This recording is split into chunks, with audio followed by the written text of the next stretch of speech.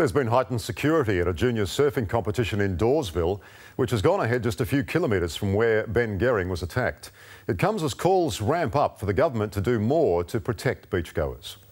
This is our surfer up and riding in white. The WA junior surfing title's underway at Pyramids Beach, about 5 kilometres south of where surfer Ben Gehring was mauled almost 2 weeks ago. The event, with almost 100 young competitors, went ahead as planned, but there was extra surveillance on the water and the shore. The safety of our competitors is of paramount importance, so we've got jet skis in the waters, we've employed spotters who are standing on the water's edge. The deaths of Ben Gehring and Doreen Collier in Falcon and Mindarie have reignited the shark debate. Surf Lifesaving WA today calling for sirens to be introduced at unpatrolled beaches. Being able to sound that siren or potentially have that flashing light would be that advantage where lifesavers are not in place.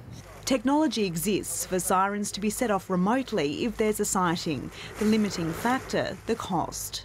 Shark sirens are already in operation at most of Perth's metro beaches, but whether or not they're activated depends on how big the shark is and how close it is to shore.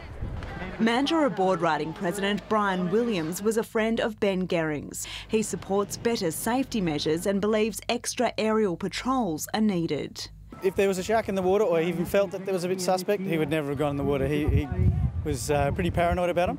The state government says it spent $30 million to reduce the risk of shark attacks.